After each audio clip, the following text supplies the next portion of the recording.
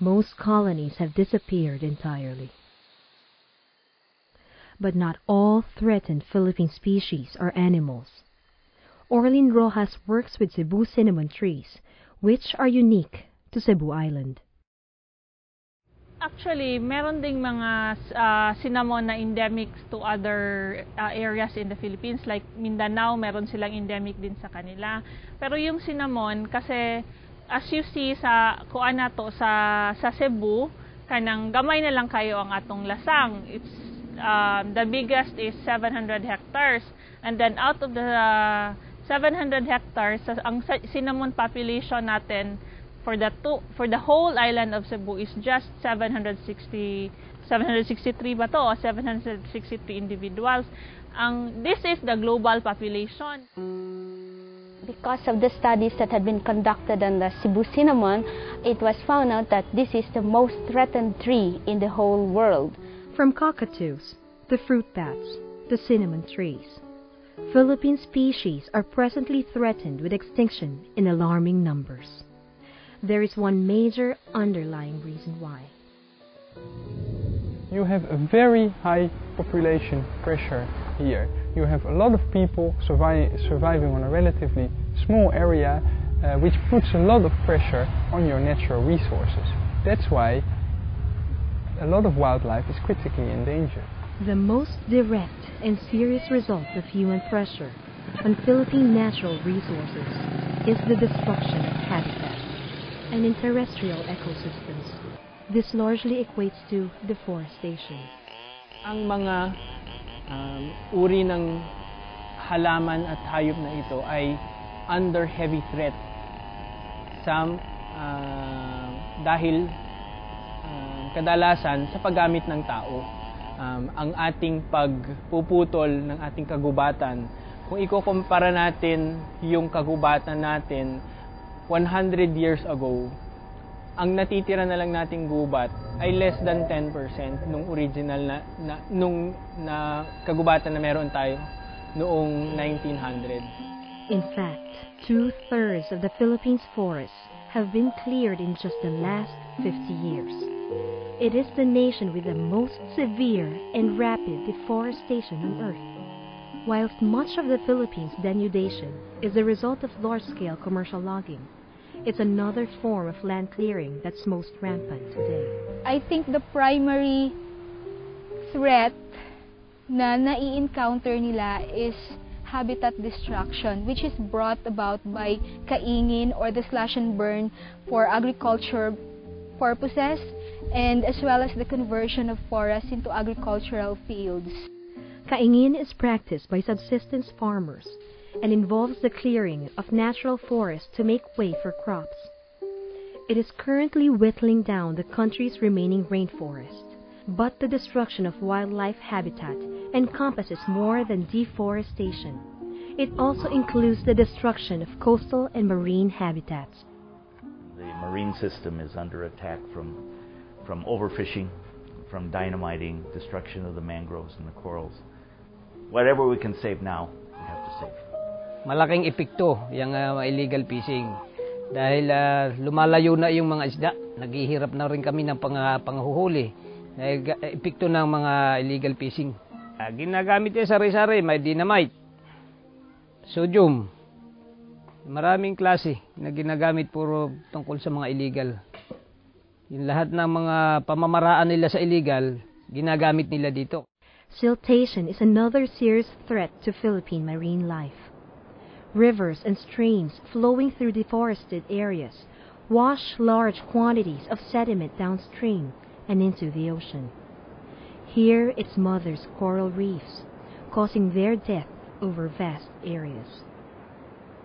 In addition to suffering from the loss or damage of their habitats, many wild Philippine animals are threatened by the slingshots, traps, and guns of Filipinos. Hunting wildlife is common practice here and often learned at an early age. Ang panahon, kanang bata pa ko, ang mata na ko kahayag, kanagong manguha og mga hayop, daghan gina diri ma'am. Nya, ang ginahimo nilang pagkain, parang pagkaon, tanudan, kay layo man ang dagat nga parang managat sila. Dayon usa gani kung kuan na ko involve ana ma'am kay akong papa usa mag hunters pud sa una. Ang ilang ginakuha kanang mga unggoy, mga manok ihalas ug ubang mga dagkong langgam nya kay ako kay bata pa man di man ko kahimog panguha og mga kuan manguha lang sa guanang mga gagmay nga mga mananap parehas sa mga siyama o uban pang mga langgam nga gagmay lang nya akong ginagamit sa una uban ng mga kabataan pud kauban ako tung kapulot para papilit sa mga langgam nya ana na mo buhata sa tunggo kanang may tubig nga tunggo bitaw nya amo lang butang sa kilid ang kapulot dahil mo pilit ra na bisan anong klase bisan unsang klase sa mga langgam ma'am makuha na mo. Nagsimula kami sa ibon nung bago lang natututong maghunting. Ibon maamo kasi ang ibon ng araw dito. Tapos natuto kami ng unggoy naman ang binabaril namin, dala na yung mga lisad bayawak sa kayang layagan hanggang sa nung panahon na nagsasasama ang nawalan kami ng hanap buhay, walang niyog, kaya ginawa rin namin pantawid gutom yung panghuli ng baboy at usa kasi yun ang nabibinta dito ang karne. Another significant threat to the populations of wild Philippine animals and plants is their overcollection for display, for the pet trade, and for the illegal wildlife trade. Right now, it's one of the major threats. I'll take Bohol as an example. If you go to the hotels in Panglao Island, you'll find animals in cages that shouldn't be there. They're not found on the island of Panglao. They're taken out of the forests in Bilar, as you visited. So what's happening is it's a free-for-all. And the enforcement of the laws, which says you cannot collect wild animals, is not being very well implemented. So what's happening is you're decimating the population. It's true that the unsustainable harvesting of wildlife species has been extensive both before and after the introduction of laws against this practice. Carlito Pizarras talks about his past days as a poacher. Ito nga tayo mga year 70s, ang baligya na mo sa usa ka tarsier, kuan lang, 150 pesos. Ang nag-order na mo, pariner.